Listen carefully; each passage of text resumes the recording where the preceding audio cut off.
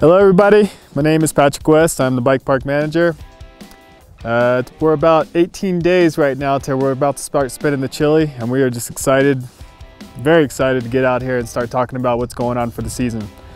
So for 21 season, you're going to see a lot of machines rolling around, a lot of new machines, and these machines are going to be heavily working up here. We've got exciting projects going on, and I'd like to talk about the projects a little bit. The two projects I really want to talk about is going to be Combi rebuild. So as you guys know, this Combi trail, green trail, it's going to be completely redone. You guys won't recognize this trail at all. It's going to be a new rebuild, 1.5 miles long. It's going to take us roughly 3 months to build. It's going to consist of nice rollers, berms, banked berms, turns, rollers, and jumps, some mini jumps off the sides.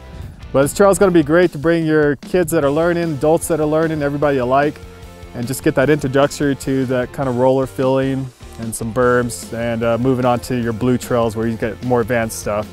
So we're excited about that project and using some cool machinery to build this thing. And after we're done with that, we're moving straight into the Hungry Hippo build. So as you guys know, last season we redid the first section of Hungry Hippo.